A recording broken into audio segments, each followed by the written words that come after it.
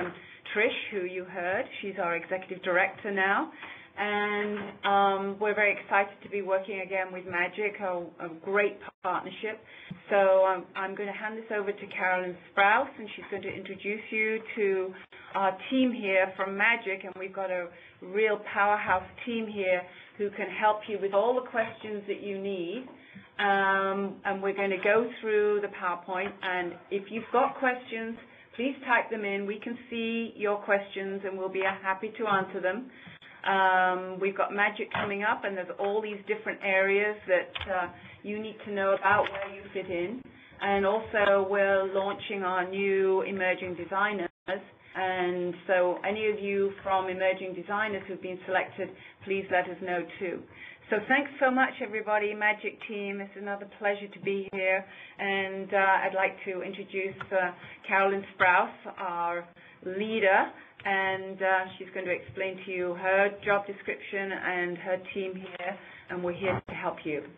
Good afternoon, everyone, and thank you for joining us today. This is Carolyn Sprouse, Vice President for MAGIC International. As we're going through the webinar, there's a lot of people helping us out today on the panel, so if you can't hear someone speaking, just type that into the comments and we'll adjust the sound accordingly. First of all, I would like to have Susan Chenitz introduce herself. She's with our WWD MAGIC team.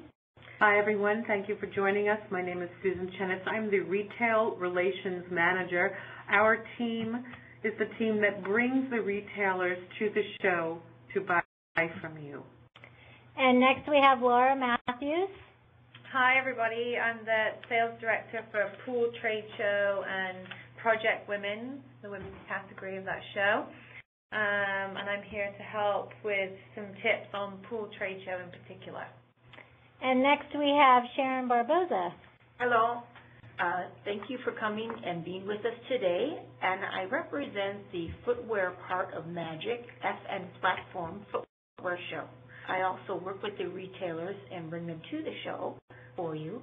So I would be happy to answer any questions about exhibiting or about retail. Thank you very much. And our veteran in the room, Linda Harrison, who has worked in pretty much all aspects of the MAGIC marketplace, but specializes in contemporary and progressive women's at Project Now. Hello, everyone. Welcome. Thanks for joining us. My name is Linda Harrison. I am Sales Manager for Project Women's, and I'm happy to answer any questions that you might have for me with regard to wholesaling, getting ready for the show, what have you. So as you can see, we have a panel of experts from all aspects of the marketplace. So whether you're working with accessories, you're a brand new emerging designer, you're just starting out in pool, footwear, etc., you have the experts here in the room. So before we get started, and I'll turn this back over to Francis, the first thing we want to talk about is what are your objectives for being in Las Vegas for any of the various trade shows for the MAGIC marketplace. So I'd like you to think about the questions that I'm going to ask you and really make sure that you're taking notes and writing down what it is, what's your main primary objectives for exhibiting. You're spending a lot of money and your time is very valuable and you want to make sure that you're prepared, and that's really what we're here to talk to you about today. So number one, are you there just for marketing and press? Are you launching something new that you really want to get out to the press? Next, do you want to meet buyers? If you do want to meet buyers, who are the type of buyers do you want to meet at the show? Do you want to meet big box retailers? Are you focusing on specialty buyers? What category of business? What type of product are those buyers currently buying that you want to reach out to? Next, some people want to know if you can sell items for cash at the show. Can you do this at MAGIC? Can you sell cash items at Pool, at FN Platform? Are you there to network and gather names to increase your contacts? This is always another primary reason for going to a trade show. And if you are, how do you plan on doing that? Do you have your schedule intact? Have you looked at all the various events and networking opportunities that the shows offer? Next question, are you testing new products? Are you there to really get client feedback about those products? What are your minimum and maximum orders that you're prepared to accept? Do you know this now ahead of time? Do you know, again, a minimum for a U.S. buyer versus an international buyer that may walk into your booth? What are your terms for custom orders? Do you know what your delivery times are?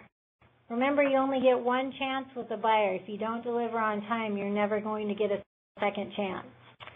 And then lastly, this is really, really important. Do you want to target small boutique owners or buyers from larger shows? You have to be able to answer these questions before you sign that contract for any of our shows. Okay, so next I'm going to turn this back over to Frances, our expert, and she's going to talk about preparing. Okay, so all those questions that you've just had a list of are things you need to think about and have an answer for before you go there. And now we're going to talk a little bit about preparing yourself as far as your branded image is concerned, because having a branded story is going to be critical to the success of your company, and creating that look and knowing your niche. Who are you selling to? Who's going to buy it? What's your story? And why would they buy it? So you've got to know all this before you go, because these are going to be part of your elevator pitch. And why would they buy it and for what price point? Who are they? Demographics. You know, these days you don't say, oh, my demographics is 19 to 29, okay? More these days it's going to be lifestyles, their income bracket, where they live demographic-wise. So you need to sort of have a clear understanding of who it is that's going to be buying your product.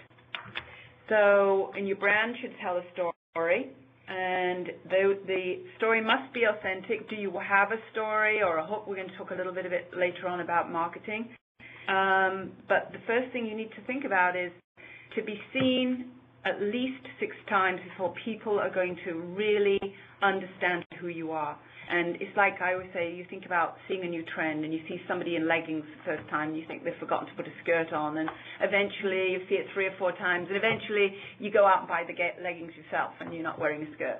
But it's about that acceptance of your brand, and they need to understand what it is that your new company is all about. So it needs to have these key factors. It needs to make sure that your quality is consistent, your price points within that range of price points where you've pre-identified, the feel and the look is authentic, the image also is authentic, and it's true to your market niche. Always consider those, and that's going to rule you when you begin your branding story. So, quality of design. Remember that the more work you put into it, of course, then it's going to cost more money, so then you'll be in a better price point. So what is it that goes into your garment? You know, remember that your garment, when I used to teach, the garment should look as good on the inside as it does on the outside. Not always possible, but look at the factors of sewing details.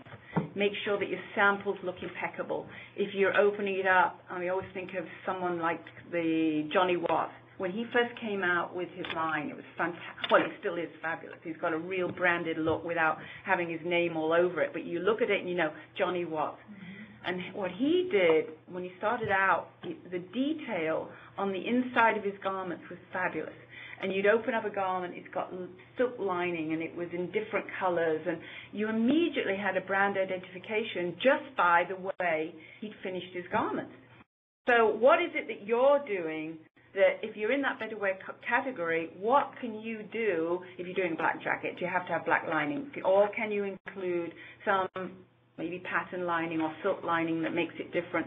Remember that detail is why people are buying clothes these days. It's not about we need a new jacket. It's not about we need a new skirt or a new pant. It's an impulse buying. You feel good in it. You need it. You want it to dress up something you've already got. So you've got to be able to hook into that frenzy of why people are going to buy your garments, and that's all part of your branded message. Make sure that it fits well. You think of some of the denim, premium denim. You go out and you buy a premium denim pair of jeans, you like the fit, you go back because you know the fit's going to be good. This is all part of your branding. It's also part of when you sell on the web, they want to know, okay, I know the fit of those jeans. I know they're going to fit me well. I can go and buy them. So you need to know, who are my garments going to fit? Unfortunately, in America, you don't have sizing. So the sizing's a little skewed compared to European sizes, which are more standardized. So you need to identify before you go to market, who are these garments going to fit? What is your grade method going to be? When you start off with your first sample, what is it, a 2 or a 4 or a 6? Where are you going to begin and what sizing? So that's important for you to have that branded image so that when we come back next year and we say, wow, I remember that label and it had some pants that really fit well. You need to remember that's part of your branded image is the fit of the garment. I'd like to add to that too. When it's Lara from Pool and Project here. When we're looking at who we approve for Pool and Project, we look at this criteria for curating our shows and making sure that the people that show at Pool or Project will match what's going on in the market. So we do look at the quality of the design, the fabrics, the trims, and all of that goes into our trade show. Talk about fits as sizing?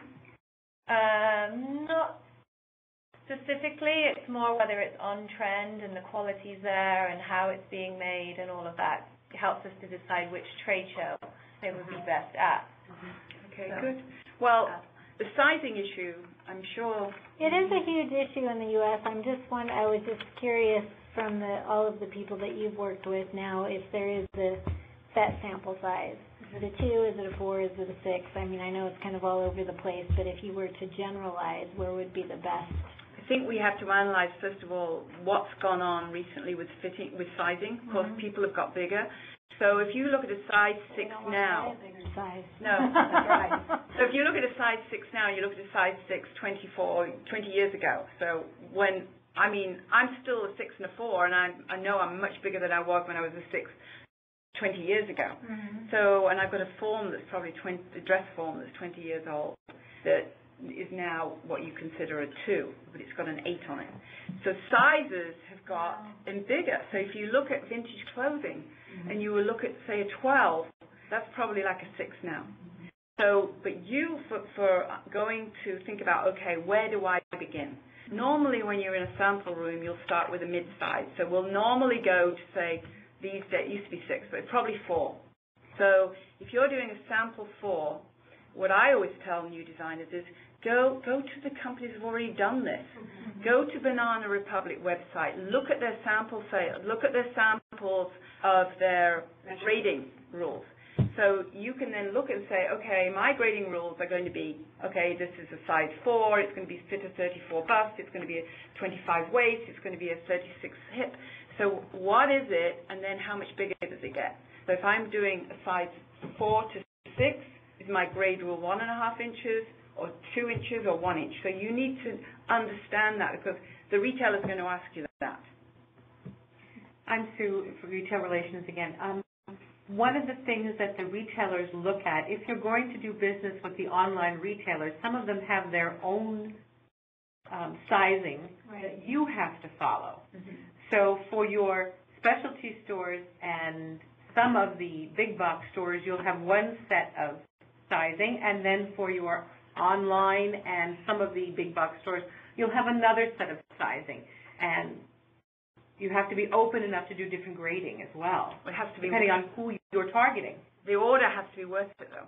Absolutely. I mean, if you're going through the price of expense of doing different grade rules for different companies. But if you're going after someone like QVC or HSN, Home Shopping Network, something like that, if those are the people that you're targeting, they'll give you the rules. Right. What about in footwear? Is it important to always list both the European and U.S. sizing? I think that with the growth of internet retail now, even more important, in addition to the regular brick-and-mortar store, you have to be able to have both European sizing for your shoes and American sizing. But the most important thing for new people in the business is to know who your competitor is. So when you even go, let's say you design a beautiful shoe line, you love it, who are you selling against? Who is your competitor? Who do you would like sit with at retail? You have to know that, and then you can go to the store and look at their shoes and actually look at their sizing, and sometimes even try them on, bring someone with you so you know different shoes run different ways. European shoes run different than American shoes. So absolutely have to have both ways. They're a little bit more, shoes are more standard than clothing in some ways. So if you work, it's 38 European, it's like a 7. Yes, yes, that's true. But whereas, you compare size 38 in Europe to, not shoe size, I mean clothing, it can be very confusing to an American size. And then you've got, if you're doing a Missy, sort of 0, 2, 4, 6, 8, and then you've got juniors, which are the odd sizes, and they tend to be much smaller. So you need to know, hopefully no one's going in the junior sizes here, because the price points are, you couldn't do it, because they're so much lower. We have a couple questions here. Okay. The first from Sandra. She says, I'm an emerging designer. Do you recommend bringing a brand book? You mean your own lookbook? That's what I'm assuming that means. A lookbook, yes, most definitely. I think it's all part of your marketing material, that you have that brand book, your lookbook, also part of your website. I tell brands that, this is Linda Harrison speaking, I tell brands to definitely bring a press book to place on the table, to leaf through as you're talking. There's nothing wrong with showing your potential client the looks that you've gotten press on. This is the world in which we live, and this is how you grow a brand. A lot of brands are also doing them on their iPad now, just having it there for the retailers to flip through. This is Susan from Retail Relations. We also have a press office at the show where they can drop off press packets if they're showing in the show. And then the Retail Relations team works a lot with the manufacturers and the retailers, showing on our iPad new and emerging designers who are showing at the show. Do they know how to find you? We're on the website as the Retail Relations team. It's Susan Chenitz and Sandy Shapiro are the two people that you would contact, and then we will put you through to whoever you need to speak with. We have another question from Allison, and she says, you mentioned having Euro sizing for shoes, but what about for socks? This is Sharon from Footwear. Yes, absolutely, you need to have that also, European sizing for socks. As a matter of fact, socks is one of the fastest growing categories in footwear.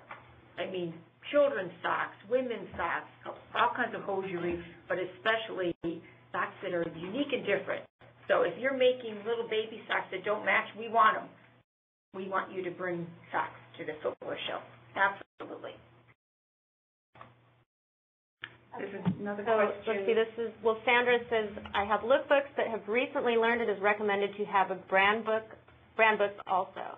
If they're talking about, we always say that if you have a collection, it needs to be cohesive and you need to have a brand story. So I'm assuming that's what we're talking about, is what's the story? What sets your brand apart from all of the, just think about it, MAGIC. There's 4,000 exhibitors, over 5,000 brands, and nearly 20,000 product lines. So how are you going to set your business apart from all of those other people? The retailers are coming to the show primarily to find new resources. They have their set brands that they're doing business with season after season, so they're saving some of their open to buy and about 25% of their business for those new niche brands that they haven't yet discovered yet. So I think when you're talking about a brand book, that yes, the story, you really need to, and Laura will get into this later about how you merchandise, and your story should flow from not only you personally, but your whole team, to the way you merchandise your booth, to your website, to your marketing materials. They all have to have a cohesive look and feel. Okay, the next is from Shoni. We have two questions. Do you recommend selling fall immediates for footwear? What do buyers usually purchase as far as packages? And do we recommend using models or just place the footwear on the shelf? Hi, Shoni. This is Sharon, again from Footwear. We definitely recommend that you have immediates for fall, because many of the buyers today in the store would like to buy closer to the season, it's great to have both. So if you have immediate merchandise for the holidays, that's not a problem. You can bring it. I assume you're exhibiting with us at the platform.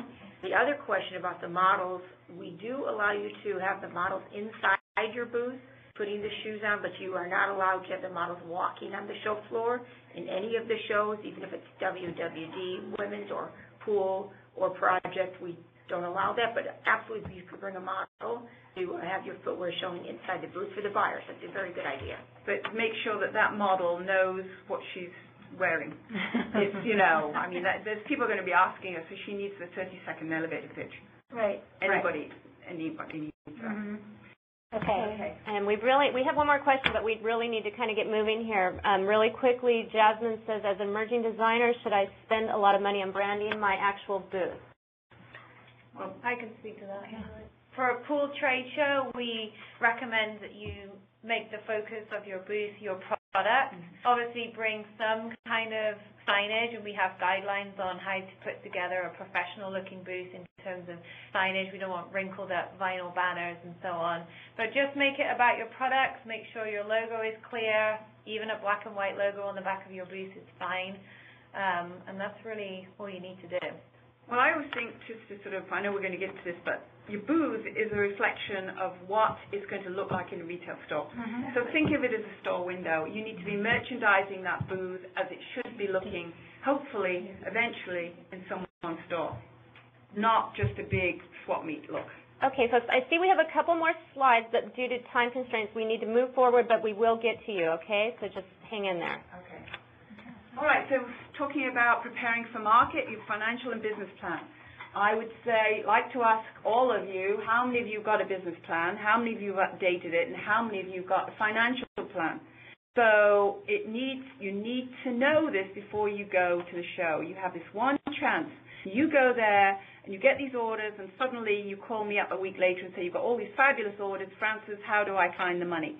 You need to know where the money's coming from before you go, how much money you've got, and can you afford to do the production? So, you know, if you're taking orders for only 5, are you going to manufacture them? If your financial plan is for 500 or 1,000 or 2,000, then you need to make sure that you've got that in your mind. So having a financial and a business plan is going to be key to your success. Sometimes you do really, really well, and maybe you haven't got the funding to produce it, and you've got to say, I cannot take any more orders. But you need to have that plan, so know where your money's coming from, and go and see your bank manager. How do you get that money? You're not going to get factored on your first show. So identify where that money's coming from. Having a costing sheet also, don't leave the costing to the last minute. We do extensive cost analysis for webinars and seminars, and I think we've probably got some that you could log into, but understanding what goes into a cost sheet is another, like a whole day workshop. But you seriously need to do those cost sheets before you go to market and make sure that you understand what the costs are and your net and your profit margins, and making sure that you are, remember that when you go to market with your costs. Developing costs, okay, these are your hidden costs. They necessarily won't go in the cost sheet, but you need to know that. How much does it cost you to run your business? What's your rent? And then you divide it by how many units you expect to be making. So then you can think about, okay, well, I'm going to be making estimated 5,000 units, and each unit should have approximately 10 cents added to it. Doesn't have to necessarily go into it, but it's your overhead charge cost. So you need to understand what it is that goes into a cost sheet, what it is that goes into producing those garments. A lot of design-driven companies are driven by making too many samples. Remember, each sample will cost you about $500 to do the pattern and the production. So don't go making too many samples. A lot of times you can do a lot of that virtually with Illustrator and Photoshop. You need to track your expenses by the season, because this is why we're here, guys. We're here because we see so many wonderful creative companies, and they've got great ideas, and 2 years later they're not around. Why is it? It's not because of the creativity, it's because they don't understand the business. So you need to get a full understanding of what goes into the cost sheet, so that you can be here next year and the year after and continue to be so. And if you're just a designer, hire a business manager. Yes. Really important. Right. Get a consultant who can help you. Like Francis.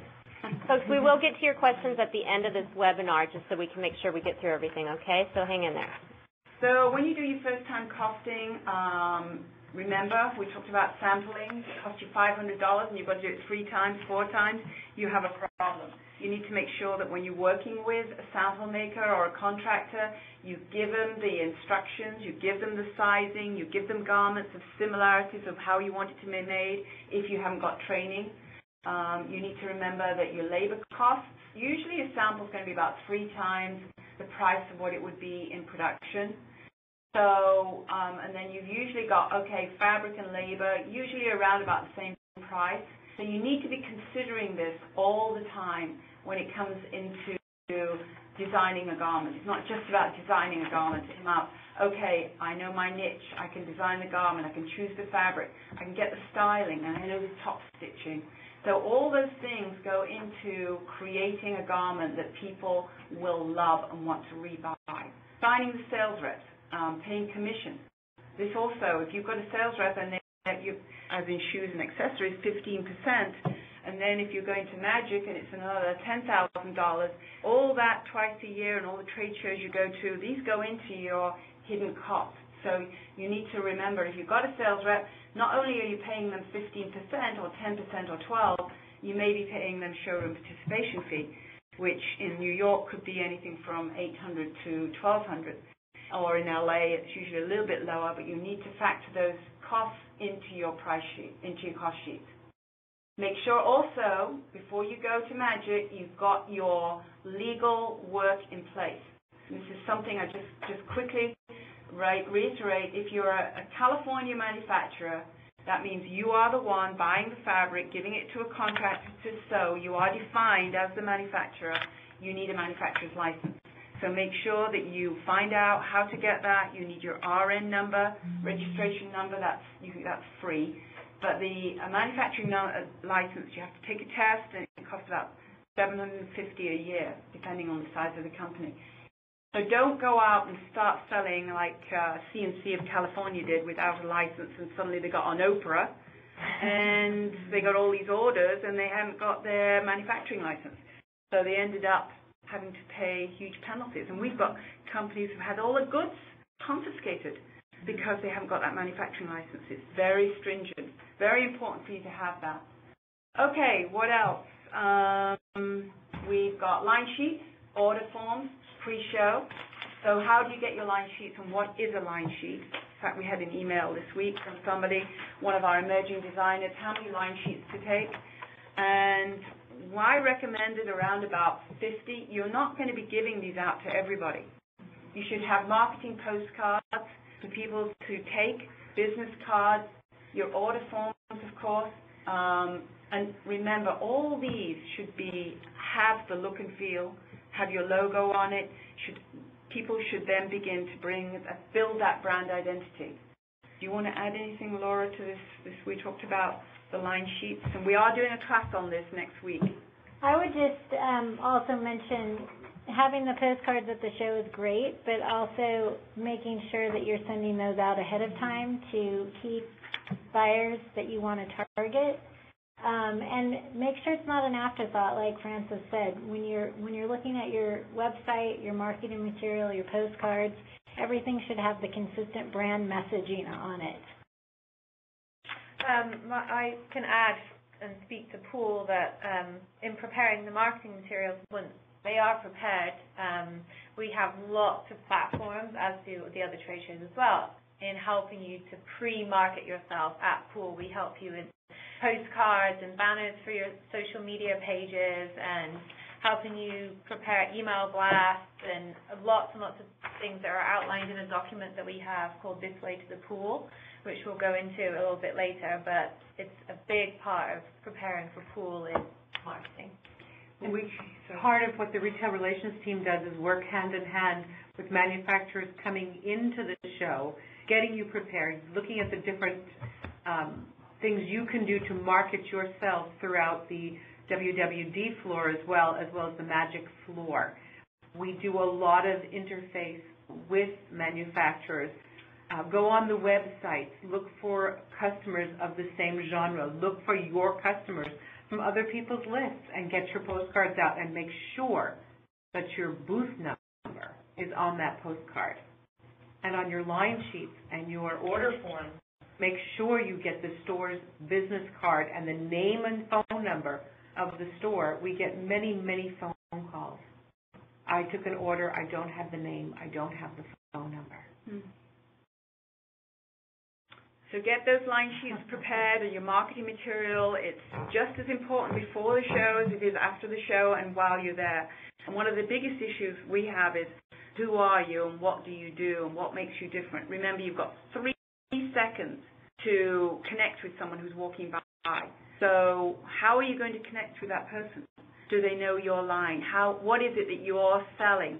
Remember to rehearse and have everybody around you. If you're going to have your aunt or your mother there, make sure they know what they're selling and that they can identify what it is that your 30-second elevator pitch is all about, like having the model, that she's scripted.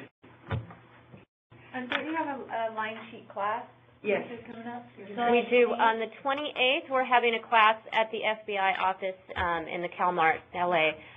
Line sheets and Photoshop, so you can go to our website and sign up for that. We're also doing another Photoshop class this Saturday as well. So. Okay, good. Pre-show marketing, we talked about making sure. Have you got any of you ladies around here have got hints on you sending out cards? I have something to say, if you don't mind. I'm Sharon from the Footwear Show from Magic Marketplace. One of the most important things to this postcard that people forget for some reason to put their website, put their email address on there. The world today is all about the computer. People don't even sometimes look at the postcard, but if they have your email address or your website, they're going to look you up. You have to have information on the postcard. Sometimes if you're an exhibitor, you don't get your booth number in time to get the postcard sent out pre-show. You can even get a sticker and put it on top of that and send it out. You have to go, like Sue said, go on the other people's websites, get the other people's addresses off it, the other buyers, the other stores. Call the store. It's okay to actually call a store and ask for the buyer of the footwear department or the clothing department. Many times, if you're nice on the phone, they will give you the buyer's name and the email address. They won't do it all the time, but a lot of times they'll do that. Mm-hmm. And a lot of our new exhibitors always want to know, how can I reach my buyers? We don't sell that type of list to this company yet. But we will be doing that in the future. And truthfully speaking for the buyers, it's Sue again, just very quickly. Speaking for the buyers, please, please, please decide who you are before you go. Start with the mom and pop stores and then work up to the bigger stores. Because if you go for the big stores, they can put you out of business immediately. Start with those small stores first. I would also recommend at the California Mart or online, you can get the salesman guide by category of business, and that list, it's like any buyer's list that you buy. It's not completely accurate, but it's updated every year, and you can do it by kids, men's, women's, and it gives you the mailing address, email addresses, for a price, depending on what edition you buy. So that's a really useful tool for a first-time brand getting started. And then putting a press release together. Are you sending a press release out before you go? What is in the press release? It's not just about, Liz Taylor's new line. By the way, try not to use your own name. It's not a really good idea. You might become so popular that, like Jill Sanders sold it to Prada and then fell out with Prada. She lost the name. Or the other unfortunate part is that you go bankrupt and you lose your name. So it's not always, and also choose something that people can remember. I had somebody in last week that had a name that was like, I couldn't even pronounce it the second time. So remember, you've got to have a label that people can suddenly say, oh, I'm wearing XOXO or BCBG, or, you've got something on that people can really remember. Having that press release, why is it you're doing this? Think of some of these great brands now that are doing well, Tom's Shoes. I mean, he's giving a pair of shoes away. It's got a great story, a great company. So what is it that you're doing? Are you giving something away? Are you doing something for the rest of the world, or is it, just about you and your line? So otherwise, the editors see all these press releases 50 times. So you've got to have a hook. Is there anything when you see, you must see plenty of press releases. We do. Well, again, it has to be something interesting and not just, really with press releases, it's the squeaky wheel gets the oil. It's like you have to be persistent and continue to get your messaging out across as many channels as possible. So just sending one press release off to California Apparel News is not going to get you anywhere, but sending it, calling them, calling WWD, contacting at the show we have a press office, as was mentioned, your press kit there, and make sure you have it at your booth. Make sure when you're contracting for Magic or Pool or any of the other shows that you're sending in visuals. Just the simplest thing. You would probably find this hard to believe, but getting our contracted exhibitors to send us visuals of their new product lines is one of the most challenging things that our sales representatives face. And then our retail team thinks the salespeople are lazy, and it's really not true, actually, because the retail team is anxious and waiting they're talking to buyers every day, and they know that's the number one reason they're coming to the show. So they're excited to say, hey, listen, I've got this new line coming out, even if it's a brand that's been around for 100 years, like Perry Ellis, but they're launching a new category of business. We want to know about it so we can help you talk about it. So don't think that you're being pushy. Persistence is going to win out over anything. Just to quickly address a couple of questions up there, one before we go on. One of them about the manufacturing license. Bethany, if you're producing in California, make sure that you, if you're using a sewer, that they have their contractor's license. And if you're outside the states and doing business outside the states, that's fine. But if you're actually manufacturing anything in California, you need to understand that manufacturing license. And I think we have on our website information on that. So, and then when it comes to receiving orders, we'll talk about that a little bit later on. Okay, so Carolyn, we're talking about now why Magic and what it's an amazing opportunity. So part of why we're even doing webinars such as this is because we know that doing a trade show, in particular doing such a big event like the Magic Marketplace, is not a cheap venture, but it's very important. Any brand, if you've gone to FITM or pretty much any trade school in the business, you've heard about Magic, learned about brands such as Levi's and so forth that have been exhibiting since our inception. We've been in business over 80 years. We know how to help you, but we can't help you without you participating along the way. So a lot of people ask, why do Magic versus hiring a sales rep going door to door or doing smaller niche regional shows? And really at the end of the day, the reason we have a footwear show and we have an advanced contemporary show and we have a women's show and along with the rest of the Magic Marketplace is that we have provided a niche opportunity from global retailers to come to one place twice a year to see what the U.S. has to offer. And in doing so, we're actually saving you money. On average, it's costing you 3.5 times more money if you were to try to do this business on a door-to-door basis, traveling, hiring a sales team. You have the opportunity to reach a really large group of people that are targeted buyers all in one place at one time.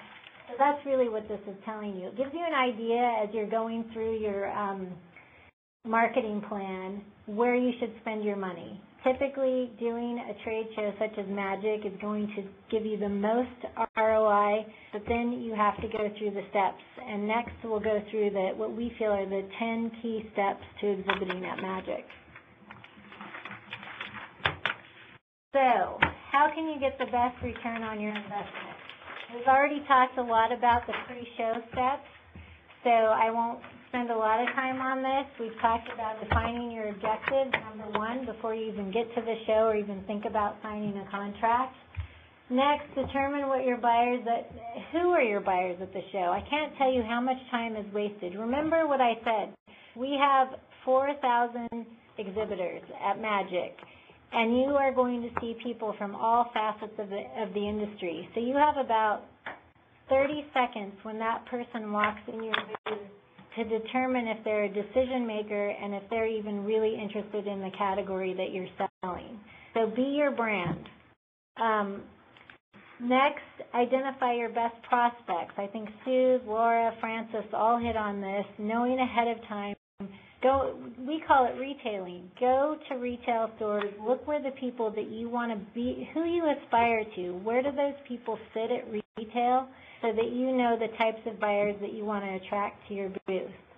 And then number 4, staff your booth with what we call start brand ambassadors. I think after you really look at 4 and 5, how do you prepare differently at a trade show? I'd like to pass it over to Laura from Pool to talk about really what being your brand is by showing that not only in who you are, but what you're doing at your booth. Thank you. So, yeah, we see some beautiful, amazing booths at Pool, and then we also see some opportunities for improvement. And some of the areas that I'm always jumping in on show sites and, hey guys, let me help you kind of reconfigure your booth a little bit, and we're always kind of giving unsolicited advice. So I thought we'd pre-handle some of it. So a few quick tips. We know you've traveled a long way and you've brought a lot of stuff with you, but please avoid putting cardboard boxes or storage containers in your booth. Just as Francis said earlier, merchandise your booth as if it was a retail store. You don't see cardboard boxes in retail stores. If you can avoid eating in your booth, it's not the canteen. There are cafe areas where you can go and sit. I know some of you travel and you're on your own, so it's unavoidable, but it's just one little tip. It's not the most appealing approach for a buyer. Also, wear your designs. If you've designed a piece of jewelry or a T-shirt, then you are your best spokesperson and your best model, and it's free advertising. Use your body to get the message out there. So often we see people, I'm like, why aren't you wearing your stuff? Avoid blocking the entrance to your booth. Sometimes when things, you're in between appointments, we've seen people standing at the front of their booth with their arms crossed, kind of just watching what's going on, but it's not very welcoming. Also, since you guys have so many beautiful designs, it's quick and easy way to showcase it is on a mannequin. I would say use as many mannequins as possible, especially at Pool, because sometimes on the racks it can get a little crowded, so it's nice to kind of showcase it. We talked earlier about not overly decorating your booth, definitely building your brand story, but not doing too much with the decor. Just keep it super simple and keep your signage professional. Another big part of preparing for a trade show, specifically at Pool, we've prepared, as I mentioned earlier, a document called This Way to the Pool. And it's really a checklist for getting ready for Pool Trade Show in particular. It goes through everything from registering your staff for their badges, booking your hotel rooms, but also highlighting all the marketing opportunities that we have put in place for Pool brands, everything from the show directory to email newsletters to how to capitalize on all the social media that we do. So definitely, as soon as you contract with us, you get sent this document, and you can literally go through it like a checklist and strike each item off. So we really help our brands get ready. Some other things, I don't know if I'm like, this is dipping past pre-show. Right into at the show. Okay, so yeah, so at the show, I see lots of different processes going on in terms of tracking who you spoke to. One item that we provide in helping you track who you spoke to is we give you a journal, a Pool Trade Show journal, and I see people stapling in the business card and writing notes underneath. It's super old school, but it works, and it's a backup plan, and we give you one for every trade show, and I see brands telling me, I have one for every show, and I put the date on the front, and I refer back to it, and It's just a super little helpful tool. And that's really it for my at the show and pre-show tips from Pool. Any other, Sharon? I have something to say to all of our new fabulous exhibitors. Everyone loves their cell phone. Everyone loves their computer.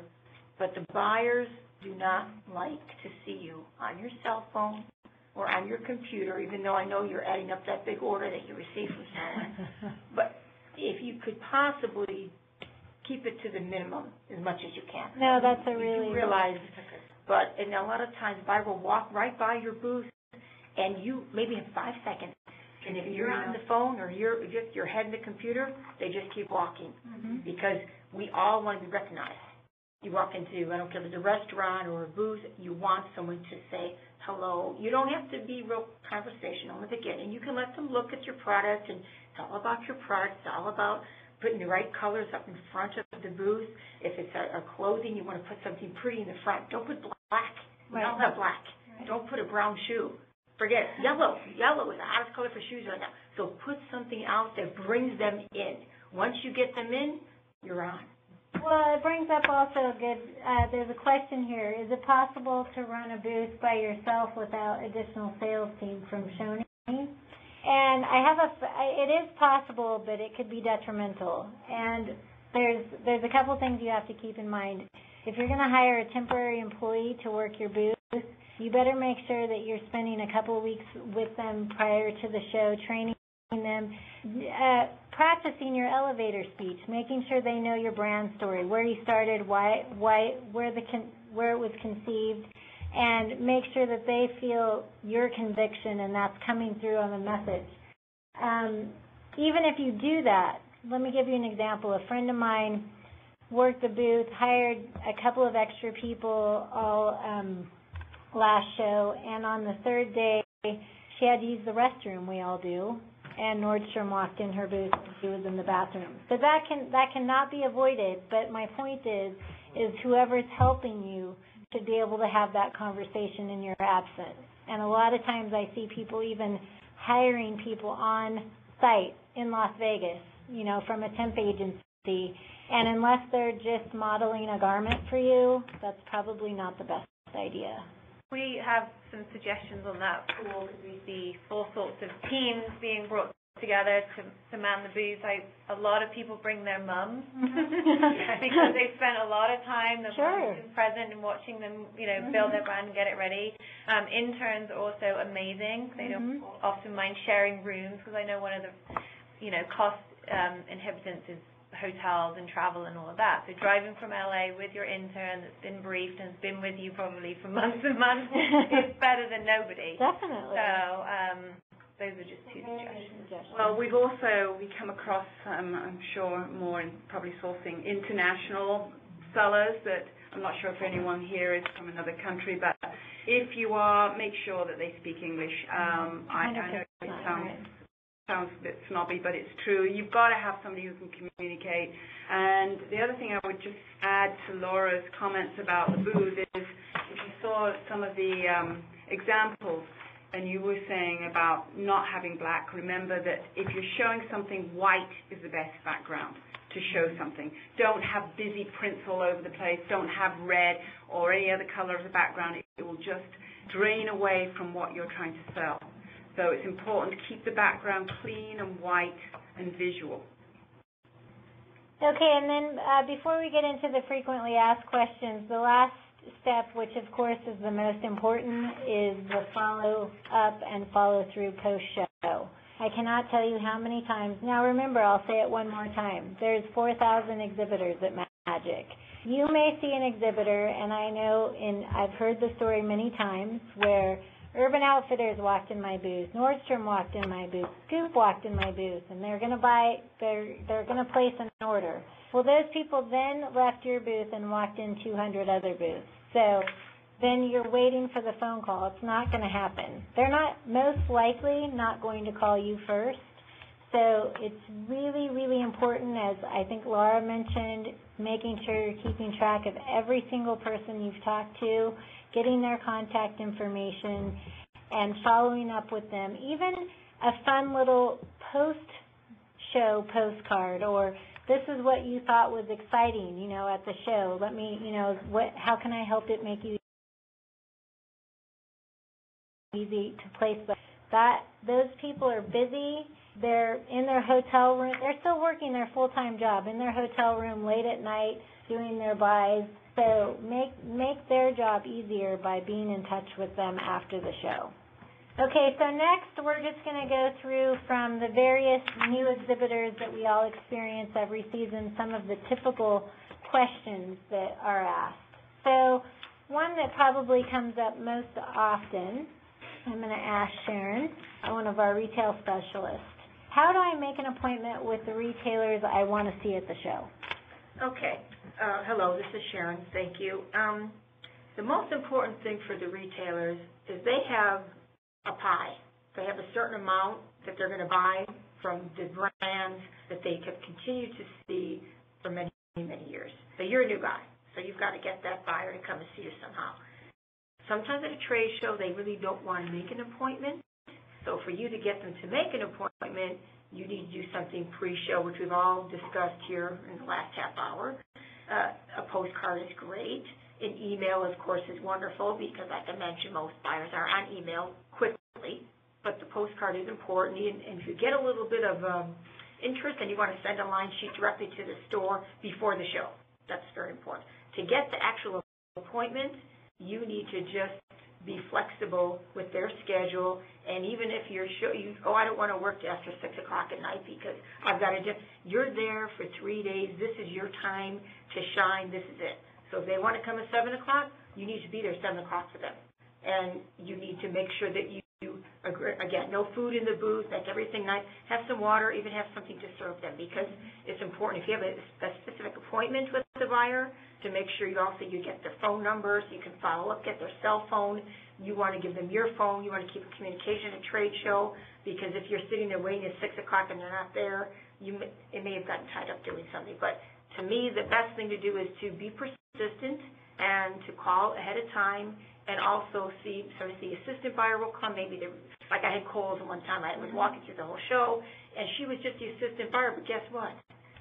She could be the next buyer. Exactly. So when you're talking on the phone, if they goes, I only want to talk to the buyer, don't always be flexible because retail right now is competitive and you're a new person. So to me, that's I think a good point you made too is that a lot of times the buyer does have the best intention and has made an appointment with you. So don't be offended if they don't show up because they've got waylaid, that we have 2 convention centers. People have to travel back and forth to for appointments. So make sure that you keep track of the people you didn't see that said they would come see you and follow up with them after the show as well. And following up means, hi, this is Nancy from so-and-so. I know we had an appointment. You were probably swamped.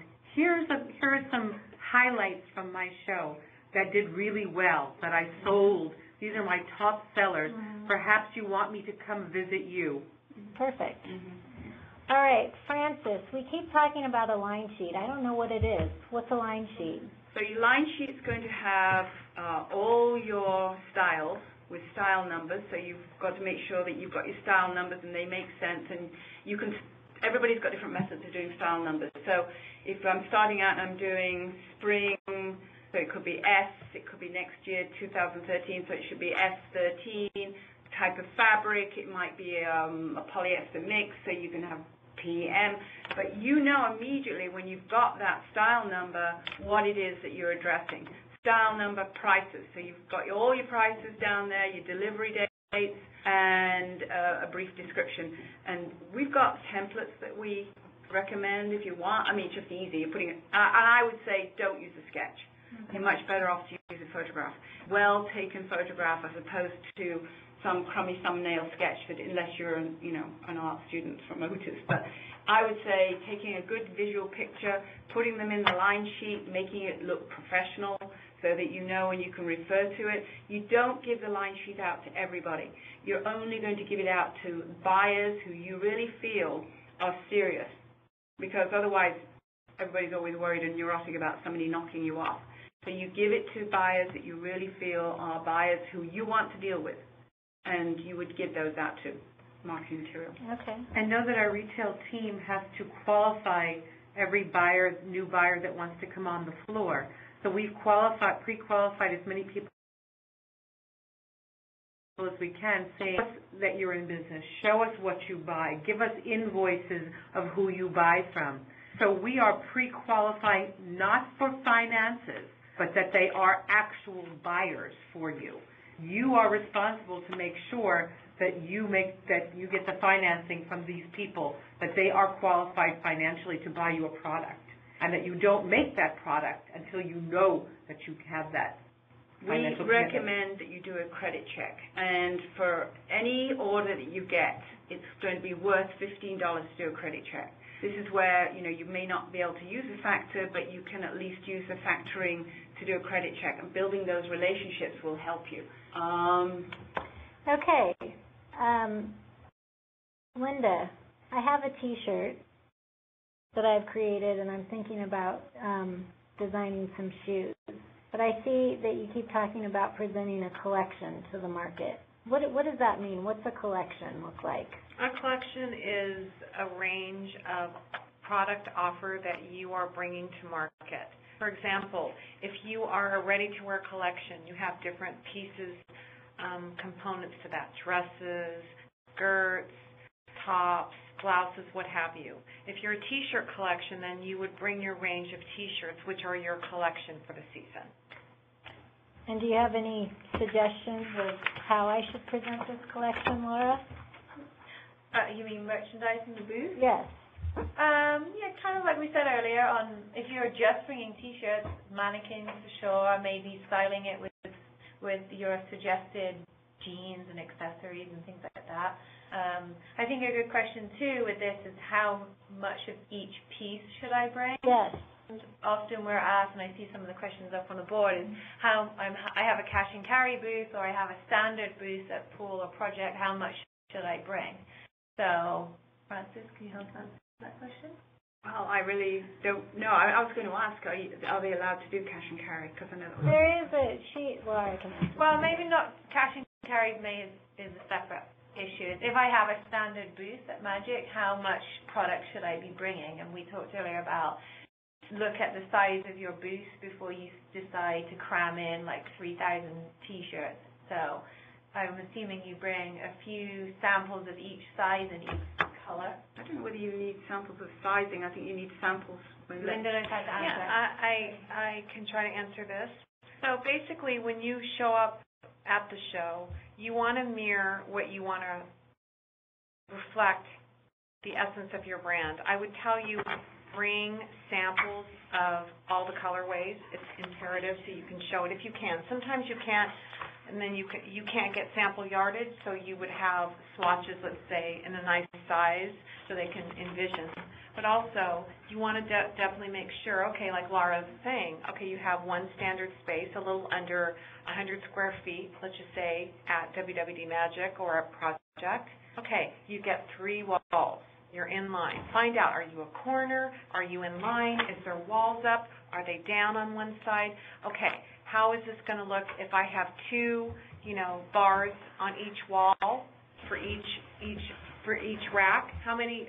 Do the math. Figure it out. Usually SKUs, which are a number of samples that you have. If you have 100 SKUs, you can break it up and divide it accordingly so when they're walking by, it's symmetrically presentational, it's inviting, it just, you want to go in there and just touch and feel.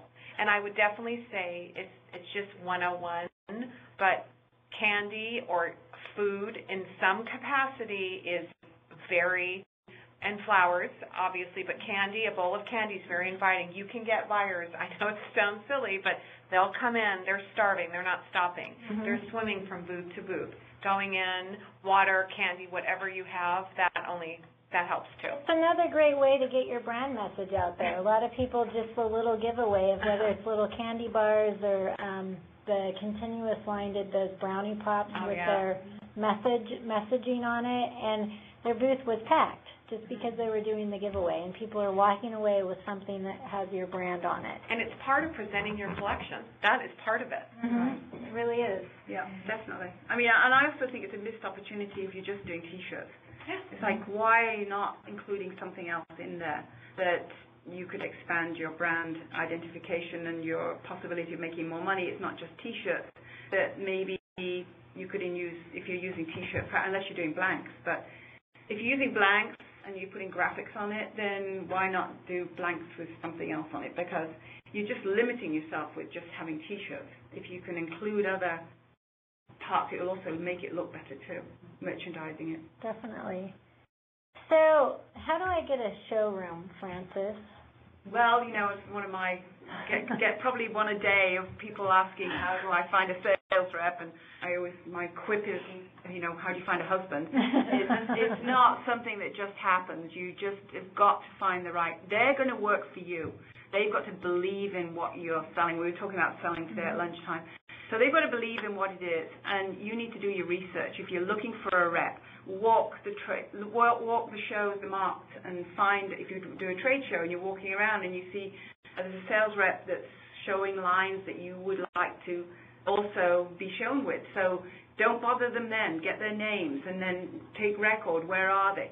Do a check on them, because they're going to be charging you for selling and usually showroom participation fee. Mm-hmm. And like we've had designers who had a showroom in New York but not one in LA, and they were paying $800 a month and not getting any sales. And I said, you better get on a plane tomorrow and find out. Right. And they fly in, and suddenly they find that this sales rep's got 15 other lines, and their lines are hanging up in a closet. So good connections, networking, finding people you trust who can sell for you. I'm sure you've all got, your own ideas. And to add one thing to that, also sales reps are looking for lines.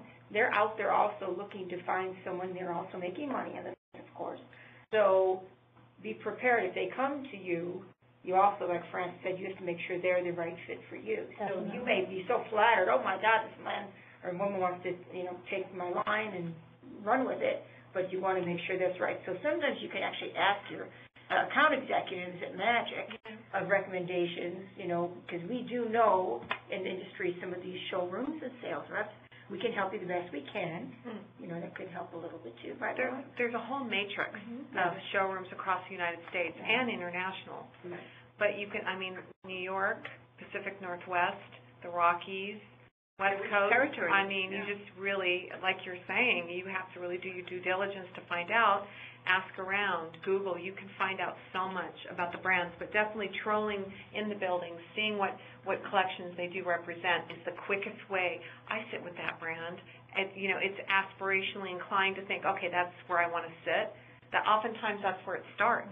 Also, if you've already identified your market niche, you know where you want to sell, go to those stores, find out who they buy from, which trade shows they go to, which reps they work with. You can work backwards. Work from where you already know where you want to sell and find out who they work with. We're talking about it's on here, but not selling to department stores in the beginning, because they can kill you with one order. That's a good question Nicole has here. What about putting up a sign in your booth that we're looking for a rep? You can definitely do that. You can also leave your business card at the show office for your sales representative, because we do sometimes have networking opportunities to match up showroom or brands with reps. But really, talking to your industry peers is the best way to do this, and I think Suze could probably elaborate, having been a rep or represented many brands, that you have to be really choosy about who you go after. First, I think, honestly, thank you, Carolyn. First, I think, honestly, you have to decide whether you really want a sales rep or not. A lot of our brands on the floor are represented by themselves. They are not represented in the beginning by sales reps. It's a double-edged sword. As a designer, you are emotionally attached to your garments. You will get emotionally hurt by a buyer who says, I don't like that. It's like being a singer and having someone say, oh, I don't want you for the part. It's a part of you. It's one of your children. The reps very often feel the same way, but you have to decide, am I going to represent this? Am I going to have my best friend who's a really good salesperson come with me in the beginning and represent this for me, or do I want a professional sales rep? Having a sales repping organization, I represented somewhere between 6 and 9 lines at a time. They were like my children. How are you going to pay them? Are you going to be happy to pay them? Yes, you are. If you decide to go the rep way, be happy to pay them big commissions because it means you're making money. Don't pull the line back the minute you start making money and saying, okay, this rep got me on the way, now I'm going to make it all corporate. Your reputation in the market will precede you. How you perform in the marketplace with your representatives and with your stores will get around. It's a very small community. When you're ready for a rep, when you're ready to be represented, when you can take on that financial responsibility, you get to the show, you can only do so many orders because you only have that financial backing, like you said, Frances. Make sure you can afford a sales rep before you hire one. That's the biggest thing that I can tell you. One of the questions, thank you, Sue. You're welcome. I think it's very valuable advice. Are there services at MAGIC in Las Vegas to hire a salesperson to help at your booth?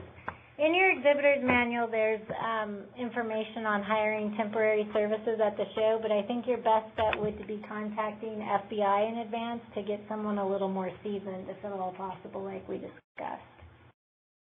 One more thing, though, what you were saying is so true, and that's where the designers fall in love with their own lines. Mm-hmm. And I always say you've got to have a Teflon coat because someone's going to come and say, whoa, that's horrible stuff. And they start laughing at it, and you spend months and months creating it. So that's why a sales rep can really help your company grow. So finding that right rep can make or break you.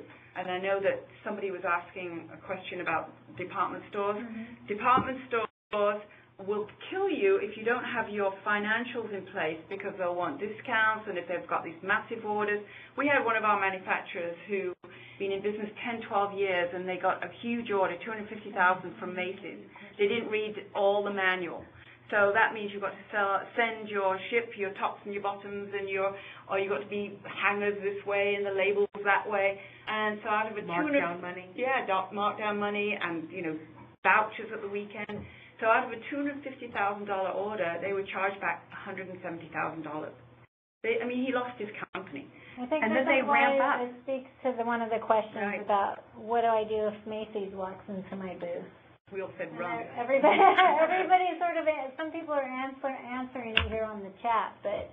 Well, actually, the first thing you should do is if you're a woman-owned business, and a lot of them are, or minority-owned businesses, get yourself registered with the SBA and as a minority-owned business. And then these big department stores have vendor diversification days twice a year. Nordstrom's up in Seattle, Macy's used to in San Francisco, and the buyers will actually look at new products from vendor-diversified minority-owned businesses, and they will actually nurture you through the first couple of orders. I'm sure you've had that. Absolutely. We do a vendor-diversified list, also by minority, by women-owned. Macy's does its own seminar on it still. That's good information. Any of you new orders who are thinking of selling or you're ready to sell to department stores, so you actually have a list of vendors who are minority-owned. Correct. That's great. And also, you're piggybacking on what you said, Frances. It's not only that first order that Macy's or Nordstrom's places with you, but if you ramp up your production, it happens to companies that are in business for 30, 35 years. You get a big order, you ramp up your production. For some reason, it isn't one of the best sellers on the floor, and they don't come back and order from you next season. You've hired all these people, and you're a young company. What are you going to do with them? Mm-hmm. How are you going to pay all these people? Sharon? Actually, I did want to mention something. Going back to our new exhibitors that are maybe smaller companies, mm-hmm. The buyers love to meet the person who actually started the company. Absolutely. They love to meet the designer. Oh, yeah. Maybe there is a brother team, that they both came from Brooklyn and made these shoes with their grandfather. Oh, boy. They love that. They love to meet the guy from Italy, the woman from China who makes the boots. This is very important when we first start out because that's what we're here to help you with, is to make you get to that next course point, that level. But many buyers that I talk to, they're so excited they actually have met the person that designed the shoes or the clothes. That's very important for you. So we want you to come and be a big family with us, at MAGIC. Wear your own clothes. You know, exactly. And very quickly, so you know, as well as we're sitting here getting you set up to sell yours, we're also meeting with the retailers, giving them information on how to work with you on our Retail 101 seminar, the first morning of the show. We're training the buyers. Talk to your manufacturers. Find out what their terms are. Find out who they're selling. Find out how their shipping is. So they're going to ask you all the questions that we're giving you now. So we're training both ends at MAGIC. I wanted to add one thing about a showroom that I think is so important. If you can find a showroom, first of all, who you're going to work with and trust implicitly and have a connection with, look for that. But secondly, if you can get a showroom who's very astute with merchandising and is agile and nimble, that can work with an Anthropologie to get, you know, certain orders for certain fill-ins, because we're in a day and age now of replenishment, and these stores are looking for really great brands that can deliver. Right. If you have an alignment with the showroom that is really in alignment with these stores, your chances of succeeding are far better. And find a showroom who's really good at merchandising, taking your line and calling you up. Oh, so-and-so, you know, this silhouette is unbelievable. Can you do this and this? And it will be the difference between you getting an order or not. Actually, Anthropologie is a good example because they are a good one to work with new companies. They do to place small orders, and they're pretty good with new companies. I'm just drumming my own drum here. So Beth Ann was asking about the books. In my book, Fashion for Profit, all your answers are in there. So she's advertising somebody else's up there. So I'm just blowing my own horn. Good for you. Blow away. Blow away, my dear. Great point, Linda. So moving on, a few more FAQs and a few more questions up on the site here. A lot of people don't know what a factor is. Frances, can you explain that for us? Well, a factor actually is somebody who will place, once you've got an order and the day you ship, they will advance to you 80% of the money owed you. So then you've got to wait 30, 60 days. They'd advance you the money the day you ship. You've got PO factoring, where if you've got an order, you can go and get a PO factor, but it's usually not recommended because you're paying interest on that loan. As soon as you advance this money, then you're paying interest on it. So, but factors don't normally upfront money until you've got like $500,000 in orders. So, you know, you can get refactored companies that we actually got a list of on our website, but you need to have a relationship with them, and they don't normally like to factor on a first order.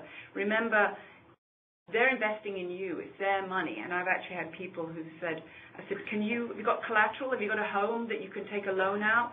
Oh, I don't want to risk my money. Why would somebody else risk their money if you're not prepared to risk your money? Exactly. So if you own a home and you can take a line of credit out, that's probably the best way to begin. But factoring can really help with your monies coming in as far as your cash flow is concerned once you've got the orders to build on. So I'm not sure. Yeah. There was another question related to financing. From Lori, I think it was. If you have a rep and they get a big order for you and the buyer backs out, is the rep responsible? No. Never. You're always responsible. There are importers and distributors, which are different from sales reps that sometimes buy your product first and then sell them to many other smaller retailers, but that's a whole different ballgame. But also make sure from the get-go, when you hire a rep, that they know that if there are returns, there's a certain percentage of returns and chargebacks that you are charging the rep back for. Because you don't want your rep to give you an order that's just not going to fly. I mean, you're going to produce that order. They are responsible in their commissions. If that order is returned, they don't get paid. Or they get paid a certain percentage.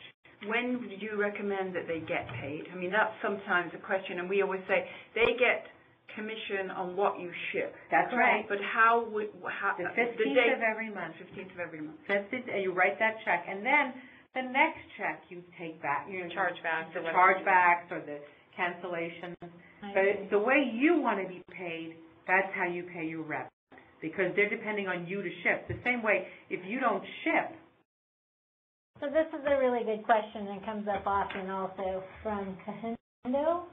Could you please talk about terms and payment arrangements? Can you ask for a deposit from a buyer when they place an order?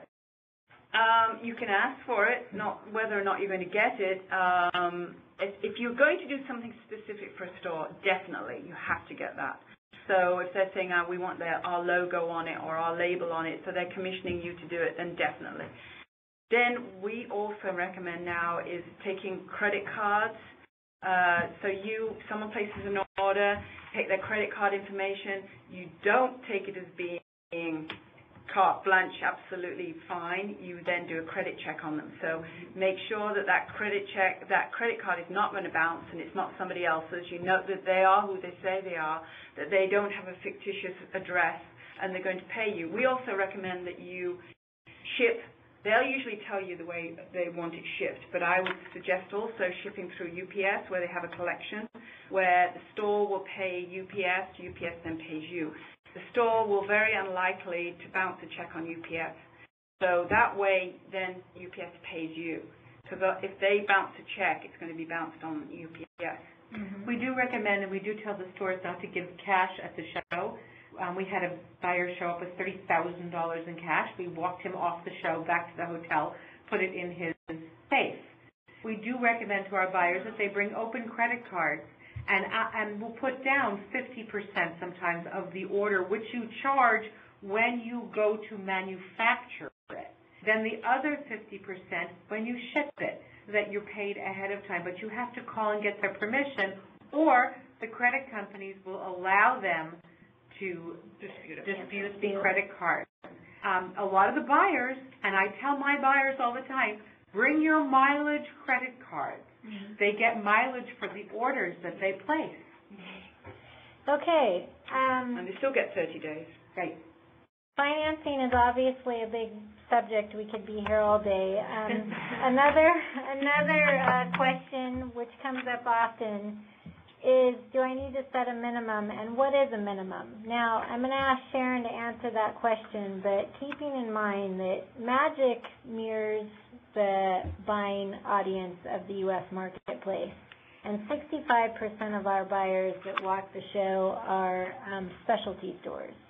So this is why we talk often about what minimums are and what these types of stores are expecting. Actually, I feel that for most of the buyers that come to your booth, if they're a professional buyer, mm-hmm. they're expecting a minimum to be set. And a minimum would be, even let's say you're a small company, you have a 6-piece minimum, mm-hmm. right? You can start with that. Small store, Oklahoma City comes in, oh, I love that shoe, I'd love to buy it, but I can't buy 12 of the same color and the same style. Can I split it? So you kind of work with them a bit, but you absolutely should have a minimum. Not just you can buy one of this, one of that. You'll be making things and you won't make any money on it because you don't make any money making one. Why shouldn't they sell just one piece at a time? Because if a store is a real store, a real retailer, they're not buying one. Now, if it's an expensive handbag for $800 wholesale, maybe you might, say, okay, I'll buy one handbag. But you really, to make money as a manufacturer, as a person, a designer, you don't really want to just let any store come just buy one of this, one of that. Like maybe the cash and carry thing's different in pool. I'm talking about separate cash and carry. In the ready-to-wear world, it's a little bit different also, because if you're a high-end designer, very often the high-end designers will have one showpiece that they say you can buy one of these, and that will be your window piece. But then they might have a dollar minimum. Then there's a dollar minimum. Get it down in that order. That's true. But these onesies, twosies are only when you're at the really high-end ready-to-wear. In the regular world of clothing, it's no less than 4 to 6 pieces per, or what they call soldiers, 1111. One across. Yeah. Or 111. Or 121. 121. And it depends whether you have plus sizes, regular sizes. You have to know your business. Okay, and Bethany asked, if you're a new emerging brand, is there a cap recommendation for orders? I.e., when is your order too big? When is it too small? You have to know that before you go. We talked about, having how much money you have available, what's your production capacity. If you go there and you suddenly get a big order, can you produce it? Do you have the money to produce it? Can the sewers that you've got produce it? Where are you making it, domestic, internationally? Those questions you need to know before you go, Bethany. Which seasons do you want to answer that? Jasmine, right? Which season should we be showing at the August event? I think Linda? As ready all the way out till early spring. Mm-hmm. Yep. All right, so I think we need to sort of wrap up a little bit, maybe have a few more questions at the end. Should we have the international buyers? We can. We'll talk about international buyers at the end. One of the questions was, how do I get the checklist for pool? The one that's called This Way to the Pool, and it gets emailed to you after you've contracted with us. And then it's also available in the exhibitor lounge, which you should all have login details for. And if none of that makes sense, just shoot us an email and we'll help you. And actually, anyone that's contracted for any of the MAGIC events, if you want this document, it's helpful across the board for all of the shows. So we talked a lot about merchandising. So the next couple of slides are just showing you examples. I know Laura and Linda and a few others mentioned not eating in your booth. You see a lot of people when you walk trade shows sitting at their booth on their computers, talking to each other. See this gentleman smiling, standing out in front of his booth. Invite people in. I've walked the MAGIC show floor and actually many times asked people to stop napping in their booth or, sort of pleasantly reminding them that while they're working on their computer, they're missing the opportunity to sell.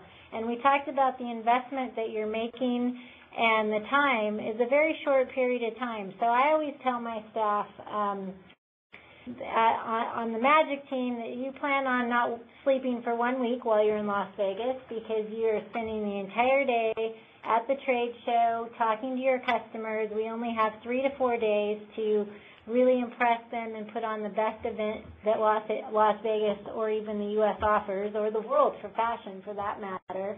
And at night, you're taking those clients out, schmoozing them, having one-on-one time. So rest up and be happy, even if you have a horrible hangover. Make sure that nobody knows that, and really this is your opportunity. Another way that you can really increase your brand awareness, we've talked about doing things from having things as small as a candy bowl in your booth to a sponsored cocktail event, additional signage, ads in the show directory, even in other publications or online fashion publications where you can let people know you're going to be at MAGIC and here's your booth number and please come by for a free cocktail or whatever it is that you'd be interested. Even like the show lanyards, displays throughout the show. There's many, many opportunities, so you can talk to your sales rep about that. Somebody asked a question about cash and carry. It's not a traditional package across the marketplace, but it is at Pool. It's basically a very cool looking 3-foot by 6-foot display. So you kind of have to work and be creative in how you present your products. We've got some pictures that we can send you that give you good examples on how to maximize that space. But again, you want it to be clean, look like a boutique, and not go crazy with bringing tons of stuff. There's also storage underneath, so you can keep bringing stuff out as you sell it. One of the questions I don't believe we answered from Mike was how to make your booth look like a store display. And do most exhibitors bring props? I would say hands down yes, that you should bring props. There's some show areas that are juried as far as what you can put in your booth, and you have to have it pre-approved. But really make it, again, inviting. I often tell people to go to Target or IKEA or wherever, even in Las Vegas, because unfortunately if you get to Las Vegas and you have to order accessories through some of the vendors we work with, you're going to spend 3 to 4 times as much money as you would be going to Pier 1 or Cost Plus or any of those types of places where you can get nice, inexpensive props to make your booth look, again, like a display in a store. Is there a problem with unions? Not if they're carrying in their own props. If they have to have it shipped or somebody else has to carry it in for them, then it's going to be much more expensive. Can't they pay a one-time, as an exhibitor, they can pay a one-time drayage fee That allows them to bring things in and out? Depending on the booth package, yes. And they can go over that with their individual sales rep for their show. Okay, and then next, I think we're going to turn it back over to Frances for post-show planning. Okay, I'm just going to go through these briefly. Just make sure that once you've come back from MAGIC and you've got your orders in, you remember you've got a certain amount of time to build up on those orders. You're going to analyze, okay, maybe some of these orders I'm not going to take because you're not going to be cutting enough to make it worthwhile. If you have to change any orders, make sure you let the retailers know. Otherwise, they're going to be very upset. Remember, they've merchandised their store around the products that they have bought and planned for at MAGIC. So if you suddenly decide that you're not going to make that orange top, then you need to let them know and say, okay, we're not producing the orange top, but we do have a bright pink one that will substitute very nicely, and it's a very good seller. So remember, you don't want to leave that hole in their merchandise plan. Otherwise, they're not going to be buying from you again. So you come home, then you're going to be thinking, okay, I'm going to be doing my production patterns and analyzing them. You're going to be getting a marking and grading done. Hopefully, you've got this all sorted out beforehand. You're going to be building that cutting ticket, estimating your yardage, and ordering the fabric. Remember one little detail, that when you get your fabric, inspect it immediately. Don't leave it in the corner wrapped up in brown paper, because it could be when you unroll it, it's the wrong color, the wrong width, or it's got flaws in it. So make sure that you inspect the goods as soon as you get it. Quality is a production pattern. You can have a sample that you can show at MAGIC, but you need to make a production sample. And the production sample is what's known as, or it can be called a sew-by. So your production sample has got everything worked out. In bigger companies, the production sample maker, the production pattern maker are paid very good money to analyze the styles and to think about, maybe they can make it more efficiently if they had a seam in the back, or those things need to be worked out with somebody who understands your production.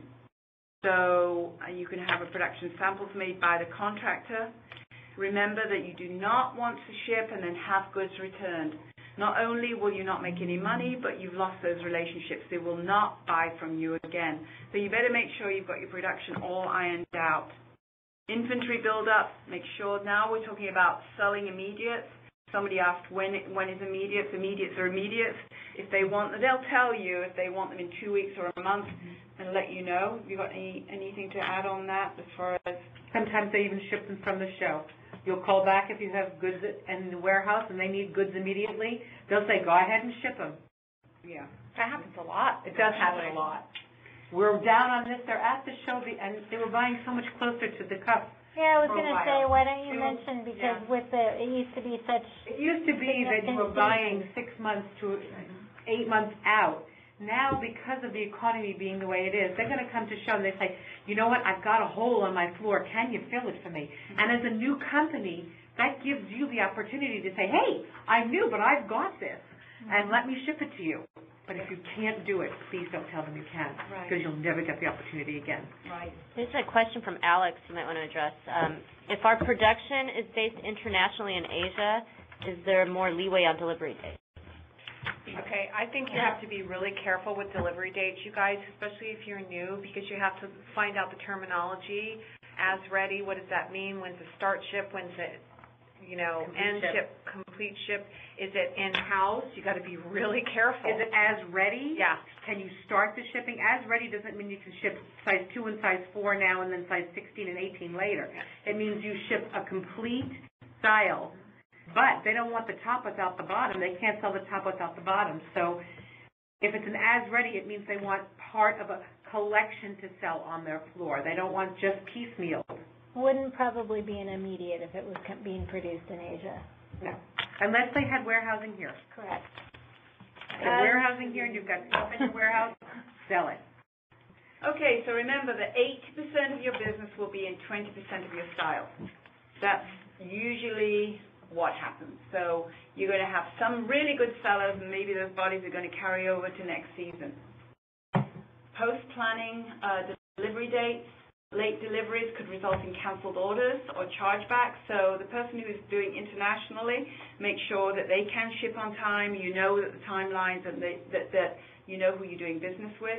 Also, there are, who was it? One of our members last week was talking about there's a lot of international shipments coming in and then being shipped wrong, the details wrong. So that actually, Min was saying that he's got a big business going through and redoing a lot of this production that's not being made correctly. So if you are doing internationally, Alex, know who you're working with. Okay, it's important to know your delivery dates. If you're going to be shipping in March, April, May, know when those are, when they're expected. Best to ship at the beginning of the window rather than at the end. Things go wrong, and if you leave it to the end, you're going to be late. So keeping your customers happy. Your final customer, remember, they need to buy the goods. So you've got a buyer who's buying the goods, then you need a customer to buy your goods. Garments should retain balance, price, quality, and creativity and fit. If one or more of these factors are below standard, then there will be no first or return sale. So remember that it's all about that relationships and the trust that you build with your buyers. So they come back and say, hey, Laura, hey, Linda, I love what you did last time. I want to reorder from you. Thank you, Frances. Sandra asked a question about the exhibitor manual that you can find on magiconline.com. I wanted to mention a couple of things before we close. If you're attending MAGIC this season, the dates are staggered. So a very important reminder to everybody that's not only attending but exhibiting that at the Las Vegas Convention Center, we have WWD Magic, FN Platform, Footsteps, Sourcing at Magic, and Home at Sourcing at Magic. Those shows are running August 21st to the 23rd. I know this is the 20th. Only Sourcing opens on the 20th at noon. The other shows at the LVCC all open on August 21st at 9 a.m. Sourcing opens on August 20th at noon so that our brands can shop Sourcing before they start exhibiting. And then the Mandalay Bay Convention Center opens on August 20th at noon, or at 9 a.m. And that's menswear, street, pool, slate, project, and workroom. So I'd like to thank both Frances and Trish from the FBI for putting this webinar together for us today. And as Frances mentioned, she does have the book Fashion for Profit. You can find information on that on the FBI website. We mentioned the Salesman Guide. You can find that at the California Mart or also online. At the International Bookstore. Yes. International Bookstore in the California Mart. Correct. And then you can buy it online as well. Yeah. There's various versions. You can also go on to NRF's website, the National Retail Federation, if you're trying to figure out what retailers you want to target. It's a very useful website for that. And the other place you can get loads of information is our MAGIC Seminar Series. We have over 40 conferences each show, and many of those are related to many of the things we talked about today, and legal issues, people talking about how to get certified and keep up to date on the latest rules and regulations when it comes to manufacturing. It's all at the show, so make sure you use the pre-show planner, which you will find on our website, launching in about 2 weeks, that can help you interact with other brands and retailers. So Laura, Linda, Sharon, And Sue, thank you so much. It was great to have a panel of experts. And with that said, I think we'll wrap it up. Carolyn, is there a video that they can watch about magic anywhere?